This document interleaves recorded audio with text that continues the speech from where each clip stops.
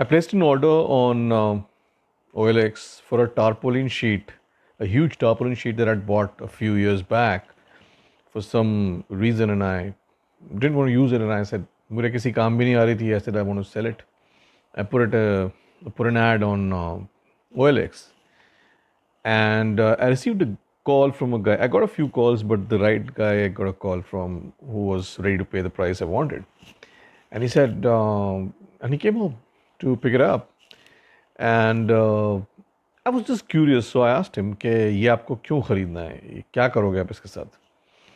Because I bought it to cover a shed of, for some animals in the rains. And I just was wondering, probably he's also an animal lover and probably he wanted it for the same reason. You know what he told me? He said he's going to go into RA Hills, the RA forest, and there he's going to put up bricks on 2 sides or 3 sides of in a particular area.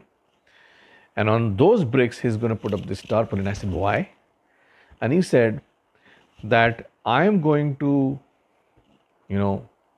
what is that called? Occupy that land.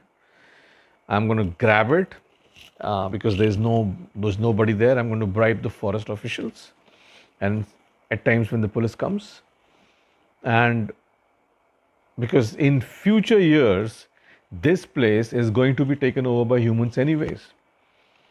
This whole area where I'm living right now, which is Goregaon West, it used to be forests, and this has been going on and on and on, deeper and deeper, and now only we have is the RA Hills left. And this guy openly was telling me that he's going to do this in this city of Mumbai. What does it mean? That he has, if this one guy has the guts and the information of going about this openly, what does it mean?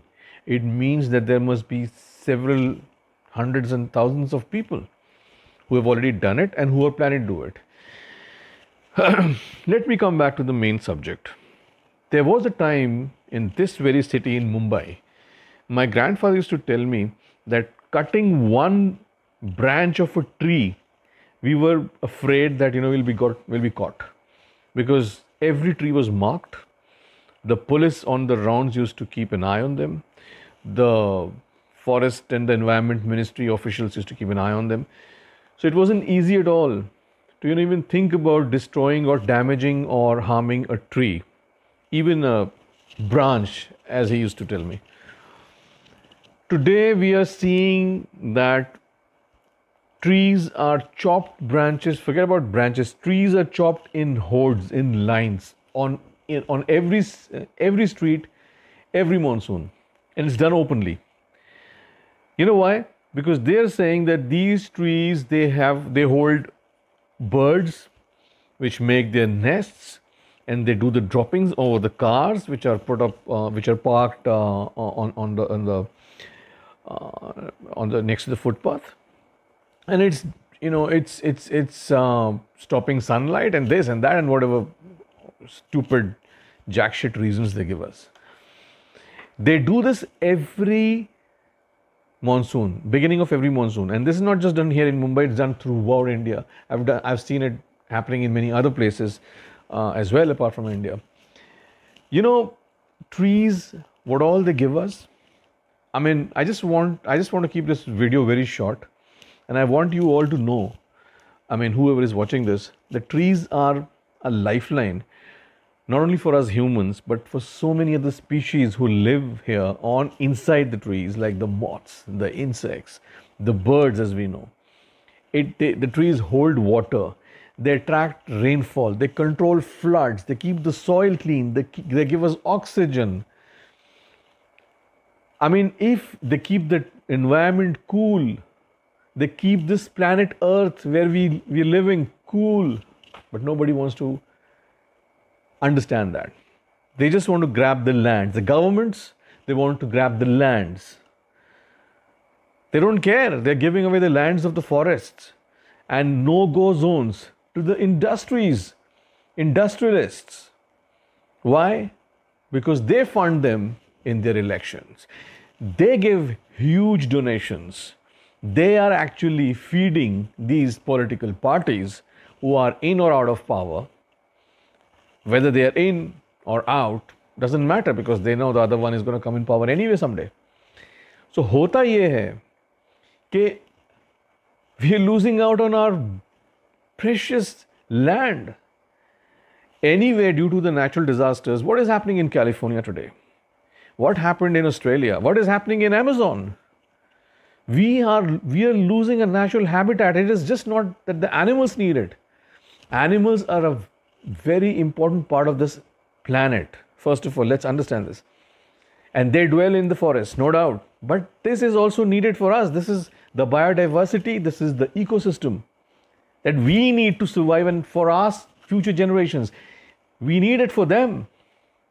And when are we going to understand this? My request is for all of you to understand, and please pass it on to everybody. This small fig or branch that you chop off had a big future for your generations, for your kids, for your current family, for yourself, because this controls the floods, the natural disasters, the heavy rainfalls, the climate change, the global warming, all these things. I can't explain you everything here in one video. You can definitely Google it up or check other videos from other people. Even probably I might do it someday on this. But I don't want to go into details. But these things are happening because we are chopping off that one branch, that one fig, that one tree, just because it is obstructing the view of your house or your gate or your building or something else, or it was coming in your road or something. Please don't do that. This is harming our future generations. We are already in a bad shape as far as the ozone layer is concerned, as far as the global warming is concerned, as far as the... Let's not go into big things. Just look at what is happening about the rainfall. The rainfall is unbalanced.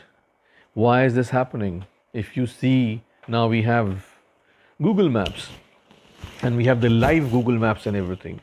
If you see how the forest and the green cover is depleting, and that's the reason why the disbalance has happened in the rainfalls. Please, I request you, wake up. Wake up before it's late. If you have any questions on this, or if you have anything that you haven't understood of what I've just said, please get back to me. I'll try my best to revert to as many people as possible. Thank you. See you next time.